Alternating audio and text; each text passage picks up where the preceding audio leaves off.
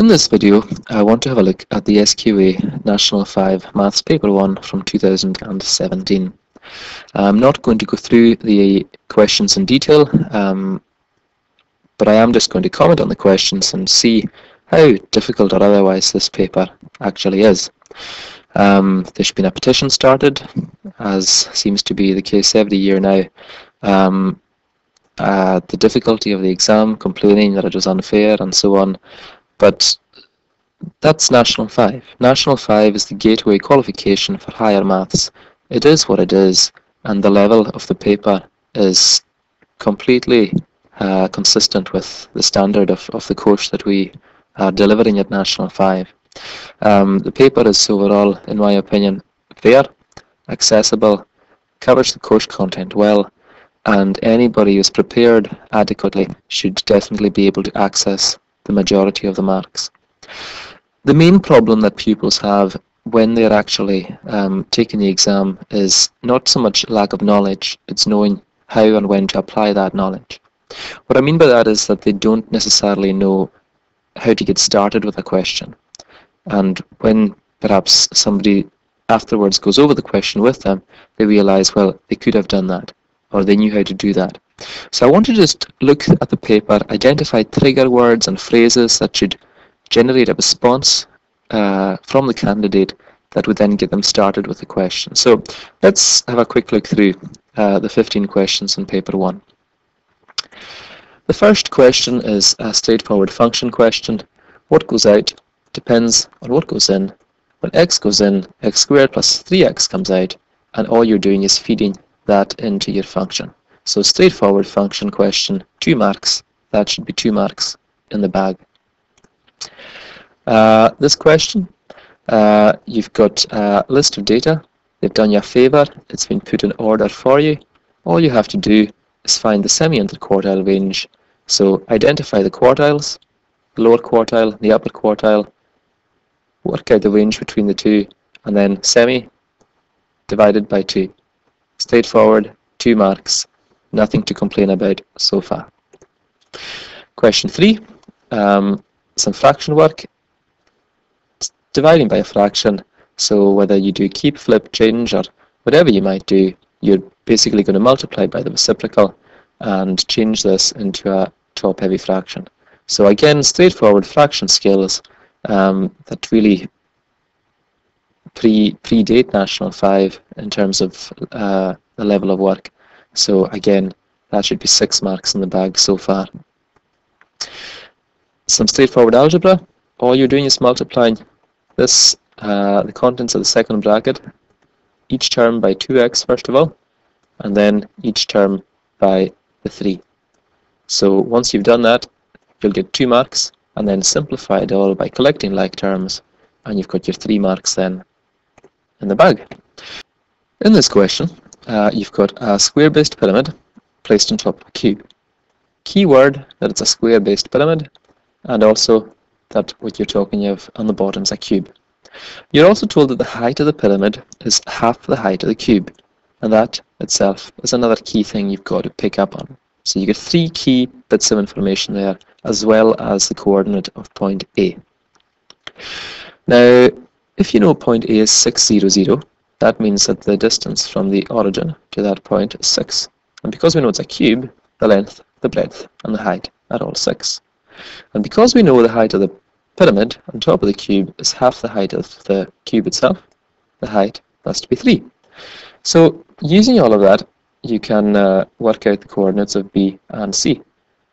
B would just be 0 along the x, 6 along the y, 6 up the z. So it's just 0, 6, 6. And as for taking a route from the origin to point C, you're just going along by 3, back by 3, up by 6 would take you to there, up by 9 would take you there. So it's just 3, 3, 9. So again, 3D coordinates, nothing awkward there. Find the equation of a line. So that should be straightforward enough. You've got 2 points. You can either use y equals mx plus c, or y minus b equals mx minus a. Whichever one you have to you're going to have to find the gradient. So use the 2 points to find the gradient, and then sub in a point and give your equation in the simplest form. So make sure you deal with any fractions or anything that you might end up with. So again, 3 marks, straightforward, straight line question, nothing awkward or horrible there. Calculate the area of the triangle. Well, there's only one thing you can do. Area equals half AB sine C. Now, you're told that you've got these 2 sides. So to find the area of a triangle, you want an angle sandwich. You're told that sine E is 2/3.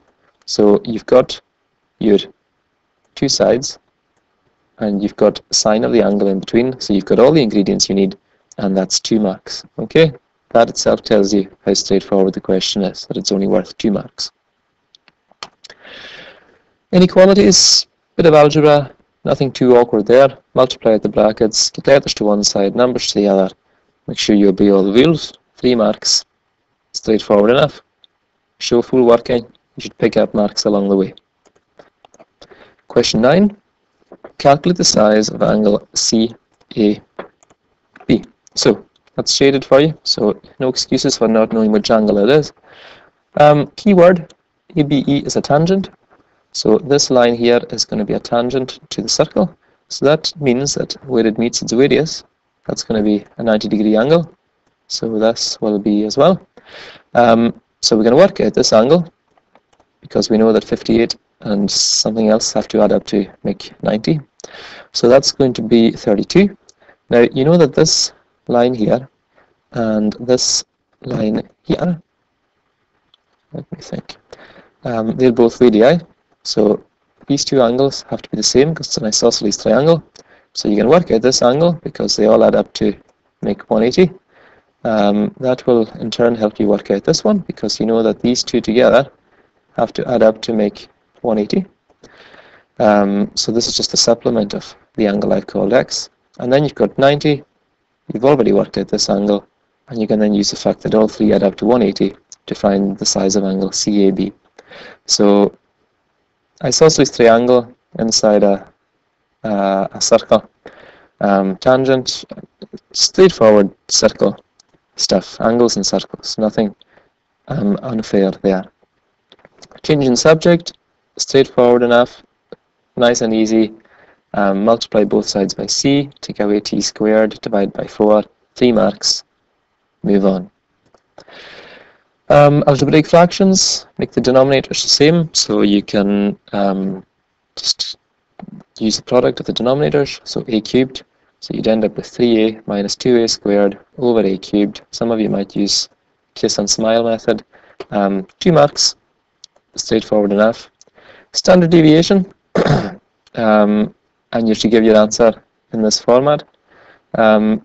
You may have a few questions in this paper that you would normally associate with calculator paper, like standard deviation, and we had an area of the triangle one, but there's no reason why you can't do them when they're asking you to give your answer in a certain form, or when they're giving you information that you maybe otherwise wouldn't know.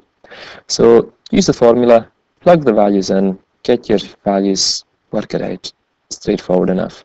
Make sure you tidy it up, and there's nothing that's not obvious in terms of what to do there.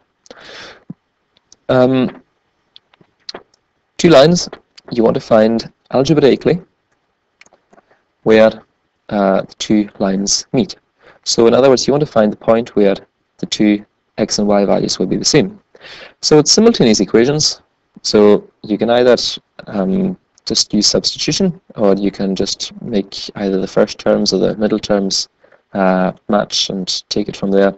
So straightforward, shouldn't cause you any bother. Completing the square, you're told that the equation of the axis of symmetry is x equals -5. So that means that a will be 5, because when x is -5, -5 and 5 will give you 0. 0 squared is the lowest anything squared can be, which is 0. And now that you know that it comes in the form of x minus 5 squared plus b, you know that if the point -3, 8 satisfies, if it lies in the parabola, it has to satisfy that equation. Replace the y value with 8, replace the x with -3, and you can just do some algebra to work out, solve that equation and work out the value of b. Okay.